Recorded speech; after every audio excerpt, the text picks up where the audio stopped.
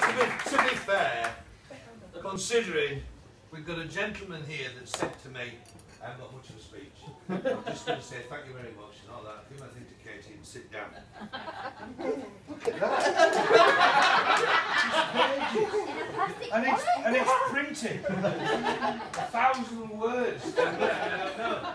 Lee says, Dad, I don't want you to be rude to anybody, upset anybody. Don't tell no jokes that there's going to be, oh my God. For God's sake, don't swear, because there's a vicar in there. And he says, and my speech will be real short, sweet. I won't mention this, I won't mention that, I won't do the lot. I shall be up and down. Well, I think we both did a great job just between the two of them.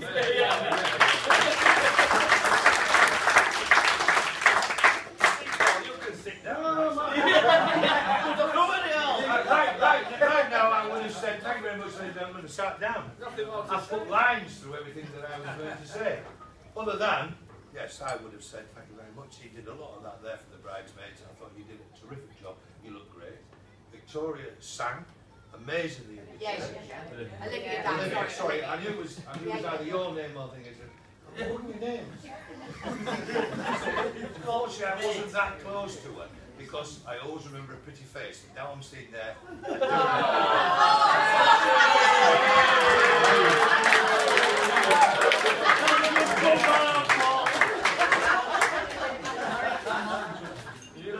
Now you did a great job, love, and you really did, right? Two of the girls that spoke, did you notice how tall they were? And they used microphones. She did a great job, didn't she? No, it's fine. So anyway, the two Cray twins on the door.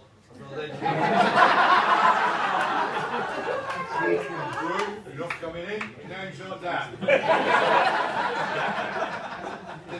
They really did a good job. Good handsome lads as well. Take up your granddad. Now then, I won't hit the dirty jokes and all that. I won't. But Ian, you said a few things about Katie when she was young, aren't you? There you go. Oh, there you go.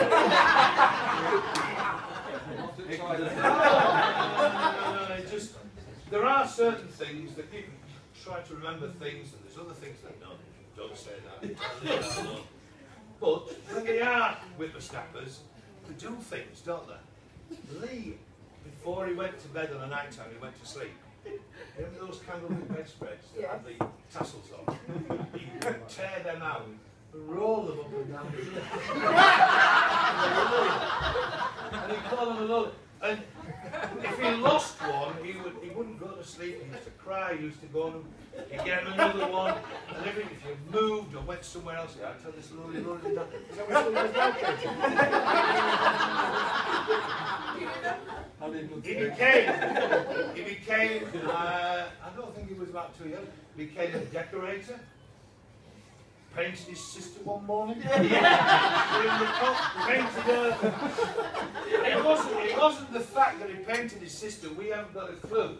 It was when she started screaming because he was trying to get the paint off with a pan scrubber. And then we realised what was going on. He'd go to the top of the stairs, you know, when you have them kiddie rails and you stop them going up. That would be off, he'd be there and Trey's going to do the kamikaze riding down the road. He'd be chasing down the road after monsters on his tractor, pedalling away after monsters. He'd go running after him.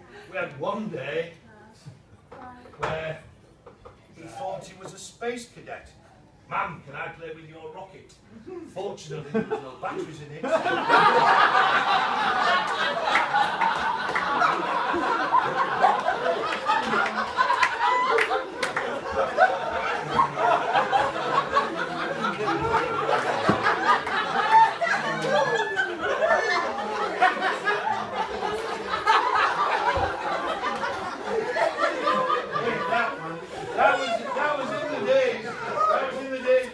Summers and Roger the Rabbit.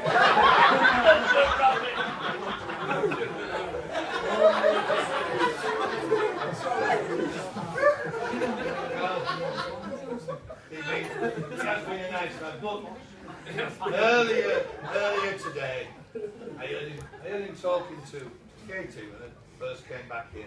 He got married, and I just just overheard this little bit of a conversation, and he seemed a little bit serious. I thought, what's all this about? And he just turned around to Katie and he said, well, now we're married. She says, yeah. He says, if that happened to me shortly, would you remarry? And she says, well, Lee, I'm quite a bit younger than you, so yes, I would. Would you marry? He says, and what about the house? Would you live in our house? He said, well, insurance still have paid out. I won't carry on living in the house, I've got no mortgage. He said, well, what about our bed? Would you sleep in a split? I said, I knew it was great as a wedding present. Somebody up north had bought it, and he said, you would use that again. I said, hang on, well, what about my golf clubs? Oh, should they be no good? They'd have to go because he's left-handed.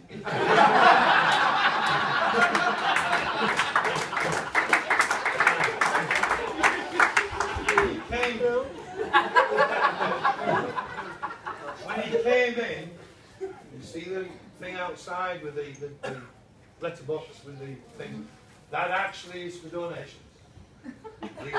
Lee did ask me to ask if they would please make as many donations into that box as you can. It's the mother-in-law fund. And the more we can collect, the further we can send.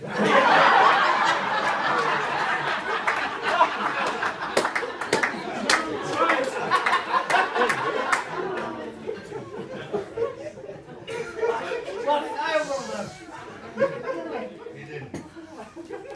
That's it. Right. Now this. You don't remarry John. Lee mentioned the stack-up. And there was 6 guys in the room. Jamie, Lee, Stu, Ed, Callum, Tom.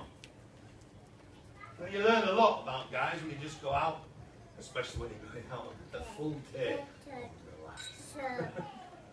You find out that Jamie, over here, a cracking guy.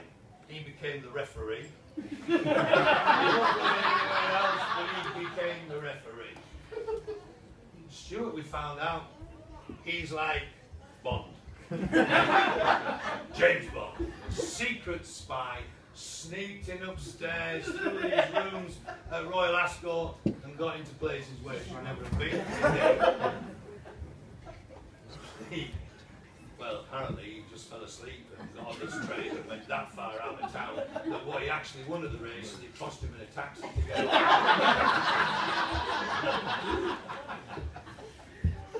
Ed was the quiet one, very, very quiet one. He kept the tips to himself, didn't tell anybody else, and went home with a Wonga pocket full of cash. Never said a word to other guys. No, I don't believe that. Callum at the back, he was the quiet, he was the gentleman, and he was the quiet one, the sensible one, I have to say. Alan was all, he was the sensible one. And we found out and discovered that Tom, apart from falling asleep, he is the 4-year-old virgin.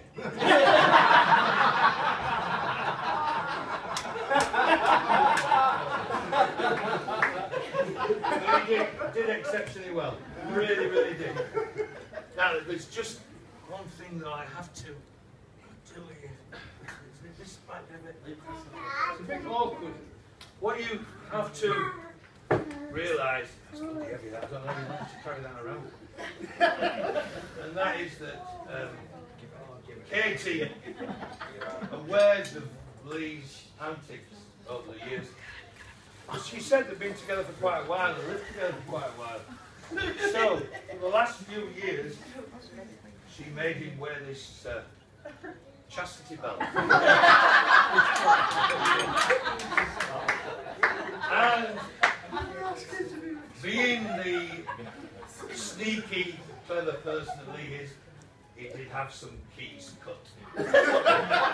So, in all fairness, if there is anybody in this room that has a key for this, please return it, because he is now promised to be totally faithful to Katie. And it will never happen again. So if there is anybody in the room, could you please return the keys? Thank you.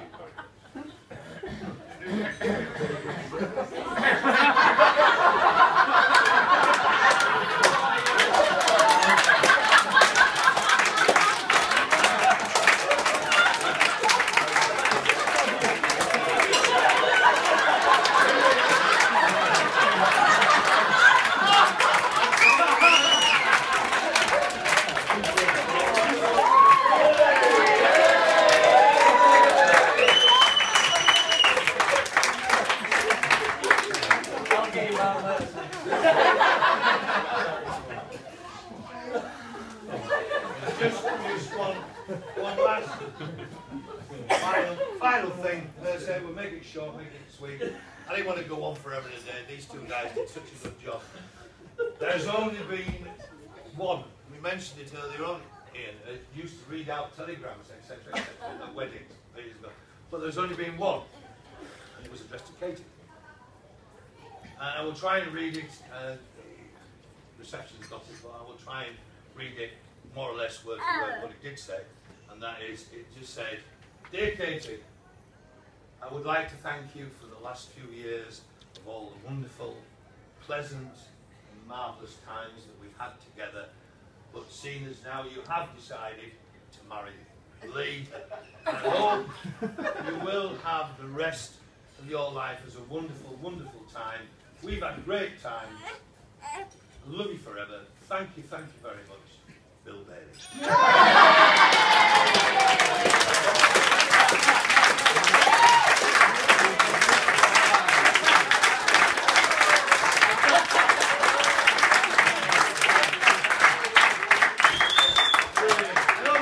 We will leave it short and sweet. Ladies and gentlemen, once again, I have to thank Katie's mum and dad.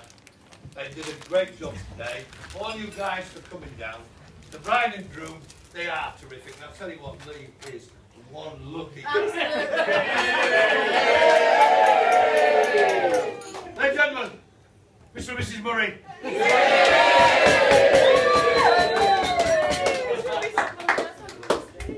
Let's get this party started.